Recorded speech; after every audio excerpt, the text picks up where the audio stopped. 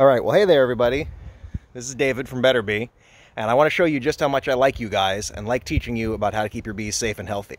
So this is a nuke box of mine. It had some frames of comb in it that were getting a little bit older, and I decided I was going to sacrifice them in the interest of showing you just what happens when you abandon a dead colony for too long and let wax moths take hold. So let's just go in here and gross ourselves out. Oh, there you go.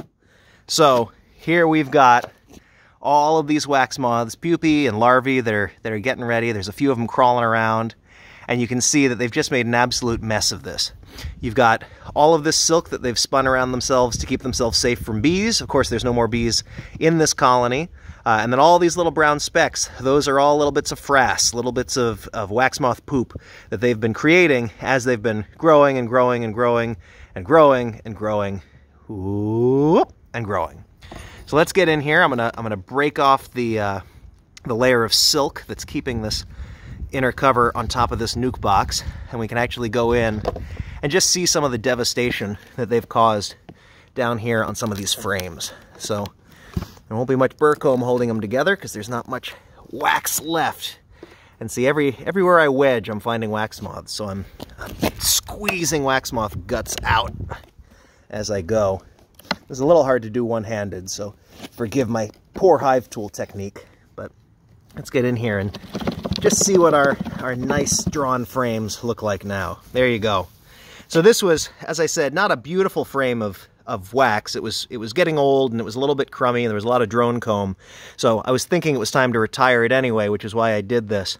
But if you'll notice, as I peeled that up, this whole sort of screen of silk that the wax moths had produced while they were eating all of this comb, that's been left behind. So if I lift this one out, maybe I can get the next frame over, and we'll get to see a little bit of the damage. So wax moths are not really a major problem for a healthy colony. A healthy colony of bees, there we go. So you can see just some of the crazy webbing that they'll produce over the course of a major infestation.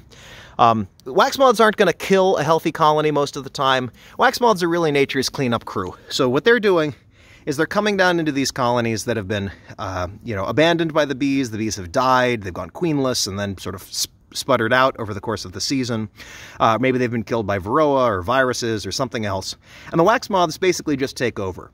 In nature, when bees occupy a tree, if the colony dies, the wax moths are the ones that go in there and clean it out so that the tree is more or less empty for the next colony of bees to move into.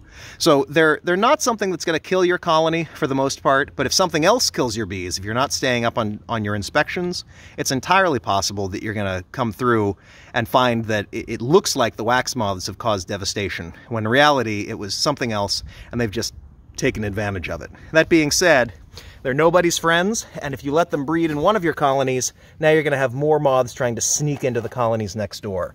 And you can see right here, since I opened this, there goes a wax moth over the edge, trying to get down and find somewhere to pupate so it'll be able to fly out as a moth and cause trouble. So I don't have any chickens right now, but I've got a neighbor who does, so I'm going to go see if his chickens would like a nice, healthy, nutritious meal as we all get ourselves cleaned up and get our apiaries ready for winter. Bye-bye.